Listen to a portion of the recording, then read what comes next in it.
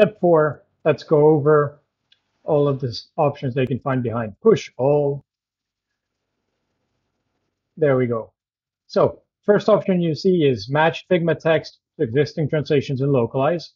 This is an excellent option if you're connecting to an ongoing project and if your design wording equals the wording found in Localize, then Localize will simply match it and create that mapping and link between them. So it's very simple to use if your wordings match in your design in Localize.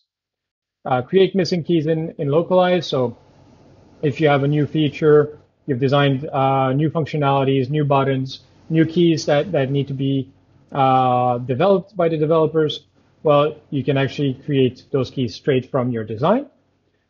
Second one is actually linked to the first one. So while you're creating missing keys in Localize, what you can also do is make sure that you only create one localized key for keys that have the exact same wording in your design. So let's say several times sign up or confirm or OK, some generic type of buttons. Then maybe I do not need several different translation cycles, and the developers might be happy with using only one key identifier for everywhere where sign up is showing up or log in. This is something you should communicate with your developer. A use case where you'd want to skip this, for example, is even if in English you have this exact same wording, maybe in French or another target language, due to the context change, maybe the wordings will be different. So it's something to consider down the line and try to align with your localization stakeholders on your best practices for this. In my use case, I'll just link all the duplicate keys into one localized key. Then we have the option to tag. So tagging is a custom value inside Localize that you can assign on a key level. Just makes life easier for filtering purposes and managing the keys inside your Localize project. I'll just create a custom one here. So design, created tag, for example. Then we can go to the next one. So update Localize Translations with modified text from Figma. So let's say you've changed some a wording in your design, and your design is the source of truth. You wish to update this in Localize. You should have this ticked on. Finally, update screenshots. Update or create screenshots, really.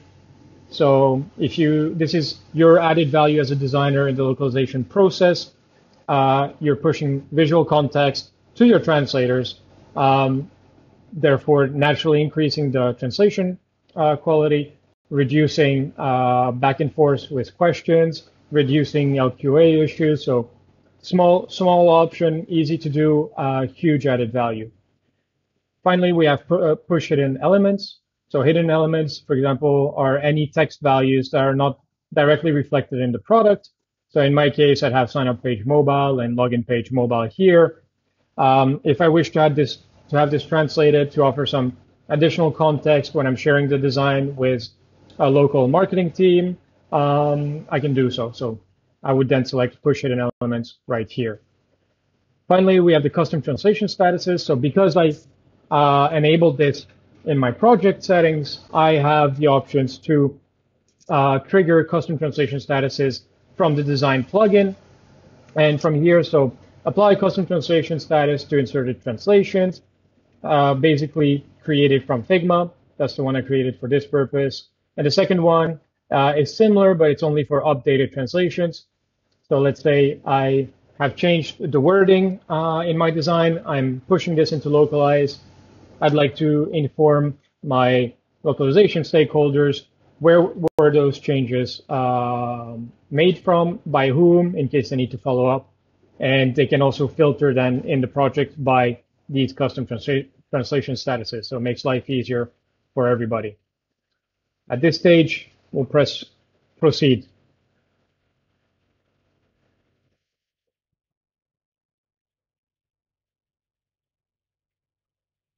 So everything went well, and I have 30 keys in my design that have been linked to a localized key in the project.